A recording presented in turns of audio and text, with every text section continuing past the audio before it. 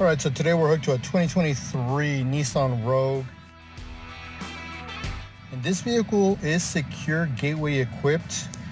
And unless you set up your tool to unlock this vehicle via the auto-off web application, you will not be able to perform certain bidirectional controls, resets and relearns until you do.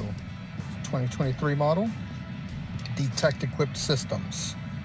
Okay, so now I have my credentials in there and I'm gonna hit OK. Okay, not what I was expecting. I'm already set up with secure gateway. I know my credentials are correct, but it says the shop is not set up for this manufacturer. So I'm gonna go to webapp.autoauth.com, log in here, and then I'm gonna check and see, make sure my serial number's in there, make sure my tool's registered, make sure I'm up to date on my payments. And you know, everything looks good. So then, you know, I go check tool vehicle compatibility just to make sure the icon scan tool is checked, and you'll see Harbor Freight is checked.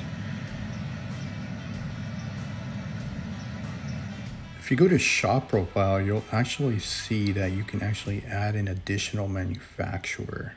So that's what I ended up having to do here. It looks like it's a $50 additional fee to add that additional manufacturer.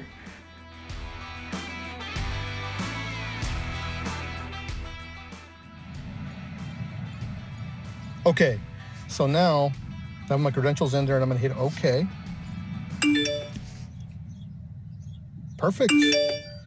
So as long as you have your tool registered, your shop, and you select the Nissan selection there on the auto auth application, you'll be able to perform the unlock procedure. Thank you, that's your guys' quick tip.